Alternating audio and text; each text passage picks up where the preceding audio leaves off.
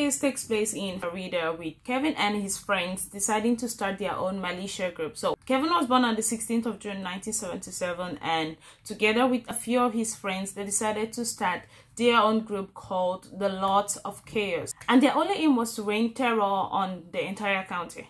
On April 12, 1996, the group and its founding members, that is Kevin Donald Foster, Pete McNulty, and Christopher Black, they decided to go on a vandalization spree where they burnt a church bus and a bird's nest that ended up killing one of the birds. So after a field night of destruction, Kevin told his two buddies that, hey, let's make this official and form like a militia group. And they felt like it was a good idea. So the aim of this group would be to rain terror on the entire community. And so they sat down and made it official, and the symbol of the group was a null sign, which was an inside joke made among themselves when Kelvin had given a wrong answer in a math test. The answer was supposed to be null set, and he wrote null, which made it wrong. So it was like an inside joke among themselves, and which leads me to think of how self-centered the guy was, because first, he was already the ringleader of the group. He's going to be like the one calling the shots, and most of the things they are going to do is just going to be about him, and those other guys were just blindly following him. So after all of their hard work and vandalization, there was a news article, there was a news report. Obviously, everything went out. The next day, people saw how things were burnt and everything. There was a news article that wrote mocking them and the work that they had done. The news article called them peed brain vandals and persons of less than average intelligence, and this drove them crazy. They were so upset, like after all the hard work they had put into that, and that's what people think of them. So they decided on April 17th, they decided to sit together as a group. At this point, Derek Shields was in and out of the group. He was not yet sure if he wanted to be part of it. They decided to sit together as a group and put out a document which was called Declaration of War, Formal Introduction to the Lords of Chaos. And they originally planned to send these documents to like the county officers and everything, but apparently they grew some brain cells and decided not to. And you should know that before all of this started, the only person who had a criminal record before all of the group things started was Kevin Foster. And his criminal record was not for like something violent. He just had driving violations. So he was not some sort of a crazy kid. And the others had clean records. They had not been in trouble before all of this. An extract of the documents they wrote had something written in it like this: Lee County is dealing with a formidable foe with high caliber intelligence, which goes to say what I said. They were so hurt by what the newspaper said, and they were trying to like reinforce their intelligence upon the people. And balls of titanium alloy. Wow, they really had balls of titanium alloy. Be prepared for destruction of biblical proportion, for this is the coming of a new God, whose fiery hand would lay waste to the populace. The games have just begun and terror shall ensue. So be prepared for the coming of a new God. The God they referred to Foster, who was the group leader, because they had names that they called each other amongst themselves. And Kevin Foster's was God, Pete was Fried, Christopher Black was Slim, and Derek Shields was called Mob.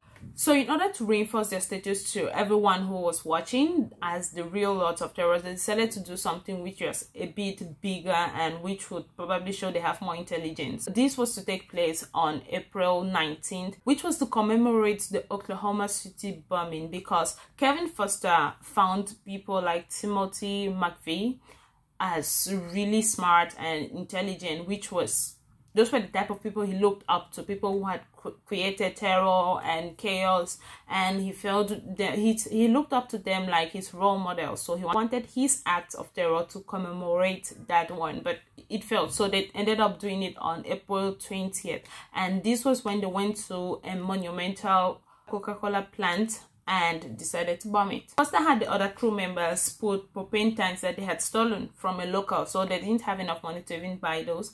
Yeah, they had stolen from a local, put them around the Coca-Cola tank, and he filled a Pepsi bottle. Yeah, it was like a joke to them. Filled a Pepsi bottle full of gunpowder, lit it, and they all moved back, and he shot it into the building, and soon there was a huge explosion while the boys sat at a picnic they had arranged to watch the view of the chaos that they had created.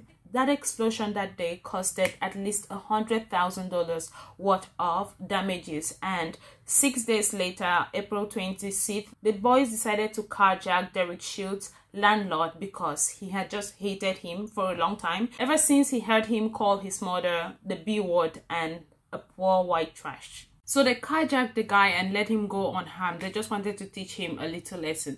Now, on the 30th of April, the boys decided to go to a local store where they could steal some costumes and clothes because they were preparing for the grad night. They could not afford it, obviously. And so they went to the store to steal some. And the plan was to gather as many costumes as they wanted. And they actually planned to use those costumes to shoot minorities at an amusement park. So they got into the store, gathered the costumes, and they planned to let a grenade go off while the smoke is distracting everyone. They'll be able to escape with the clothes. But the plan failed them, so they were unable to carry on with their stealing. All of their plans were failing that night, and it was really upsetting for the boys. So they decided to go to one of the schools where most of the group members attended, Riverdale High School, and just vandalize a bit so they can feel something for the night. So they went into the auditorium. They stole a few little items that they could just carry around, and then threw a bottle of gasoline with a lid rack on it into the auditorium. But what they did not know was one of the teachers, who was the band director at the time, Mac, he was still there. And so while the boys, as they usually do, while the boys sat down and they were admiring the work, like, oh wow, this is good, this feels good, Mr. Mark saw them, and when he saw them, he was like, okay, hey, I know you guys, and expect the police to be at your house tomorrow. So obviously they are scared, they are worried, what about them going to jail? And one of the boys was like, this has to be taken care of tonight. This was his quote, this has to be fixed tonight because tomorrow is a school day, so he's gotta die tonight. So the boys started working on their plan to try to get a hold of Mr. Mark's house, and they finally did that. This is something that the CEO and his few board members needed to handle. So all the other members of the Lots of Chaos went home, and it was only left with the core founding members. That's Kevin, Pete, Derek, and Chris. So the 4 guys on their way to Mark's house decided to plan who is going to do what. So Kevin Foster was going to be the one who is going to shoot. Derek Shields was going to knock on the door. Pete McNulty was going to be the lookout, while Chris Black was going to be the getaway driver. On their way there, the boys were really excited about their first official murder. At least Kevin was, and it serves him right to be the shooter because he was like the leader of this group. And Kevin sang his own deranged version of Santa Claus is Coming Tonight, and this is like the ending lyrics of it. You better watch out, you better not cry, you better shut up and prepare to die. Kevin Foster's coming to your house. Yep. At approximately 11:30 p.m. that night, while Mark was at home trying to sleep, he heard a knock at his door, and he just went to open the door, and immediately he opened the door. A 12-gauge shotgun was blasted at his face, and police believe that that's the shot that actually killed him. And while the guys were there, they had this notion that he was a homosexual and decided to shoot him a second bullet at his butt. And as stupid as they come, the boys believed that these bullets were not going to be traced back to them, so they left the shells of the 2 bullets there and drove off for the night, having taken care of the problem that they had that night. So now there's a crime being committed, and the police are absolutely lost as to what to do. They had no idea where this crime was coming from. They actually believed that the teacher Mike had been in some love triangle, and maybe this was the result of it. And they were totally lost until the Lots of Chaos themselves showed their hand. So one of the group members, Craig, was like bragging, and the crazy part, he was not even there that day, but he was bragging about on May 2nd, just 1 or 2 days after the incident happened, he was bragging about them killing the teacher to his girlfriend Julie. Now, he told Julie that he was there and he's the one who actually knocked on the door, and he was just like taking responsibility for his group and being proud of it.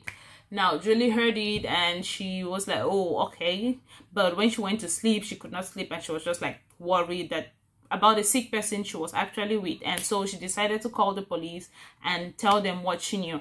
So after committing murder, the boys were not ready to rest. They were like, what's next? What's the next big thing that we can do? And so they were planning to go and rob one of the restaurants where Pete and Derek worked at. But before they could get there, the police was able to get Craig, which was one of the lesser members, and he then confessed everything to the police. Oh, we're responsible for the Coca-Cola plant burning and for all the small things they had done, including the murder. And also he told the police about their next adventure, that they were planning to go and rob that restaurant. And the police was able to learn that he was actually not there the day of the murder, and they got the names of the people who were actually there, and they were able to arrest them when they were literally on their way to go and rob the restaurant. After being arrested, the group realized just how messed up their lives had become, and 2 of the lesser known members who were not really involved, they just let them go, including the Craig guy who spoke to his girlfriend about everything. They were just allowed to go with no charges filed, while Chris Burnett, this is not Chris Black, this was one of the lesser known guys, Chris Burnett and one Tom guy, they both turned state's evidence and decided to plead guilty to the arson and vandalization thing, and they both had 2 years and 1 year in prison with 10 years of probation, while they're going to testify against the rest of the group. So Pete McNulty, remember the guy who was the lookout, he pled guilty to conspiracy to commit murder. So he got 32 years in prison, which was each year for Mark's life, the teacher they killed. He got 32 years in prison and he accepted to testify against the other guys. Now, that's to tell you that if you're dumb enough to follow your friends to go commit murder, maybe you should play the lookout, because you have the chance to live a life after jail. Derek Shields and Chris Black decided to stay, and they were like, they were going to do the trial, but just 2 weeks before the trial, they were like, okay, fine, I give up, and they pled guilty to first-degree murder. That left them with life imprisonment. Yep, like 2 able kids who had like a future and had plans for their life, they decided to dash everything to the floor for just like a few minutes of fun, of vandalization. It's just crazy. Kevin Foster, after shooting 2 bullets into this man's life, into this man's body, he was still offered life imprisonment. He was given a deal, okay, take life imprisonment, plead guilty, and without the possibility of parole. And he felt like, no, this cannot be possible. And he told his lawyer Bob Jacob, he was like, Bob, I consider this a worse fate than being sent to the electric chair, so let's go to trial. And Bob was like, okay, fine, your wish is my command. So on March 3rd, 1998, the trial started, and Foster's mom was like, my baby was at home with me. She came and really testified. I don't know why they didn't even get her for perjury, because she came and testified. She was like, my baby was with me. He was at home all night that day, and they were just watching her. When the friends came over, and those ones who had turned state evidence, when they came over, they came and started talking. Oh, he was not just the ringleader of the group. He planned everything and he literally executed it in front of us. On March 11, just after 2 hours and 16 minutes of deliberation, the jury were like, yeah, he's guilty. Get him out of here. And on April 9th, the jury had to come and deliberate again on if he should get the death penalty or just life imprisonment or something. And the jury voted 9-3 that he should get the death penalty. And the judge agreed with them and he was sentenced to death. In the year 2000, Foster wanted to try for an appeal, and courts were like, shut up, you did it, get out of here. So he did not get that. And you remember Foster's ride or die mom? Yeah, they decided to cook up a plan to go and murder all of the friends who had testified against him. So they were planning to get like revenge murder. And they got one of the guys who was writing a story about the Lords of Chaos. They were telling him like, okay, come and join into the plan. So he was like, hey cops, these people are planning to go and commit murder. And so his mom got 5 years in prison, and he got some additional years to his death row. Like, he has nothing to lose. She was crazy.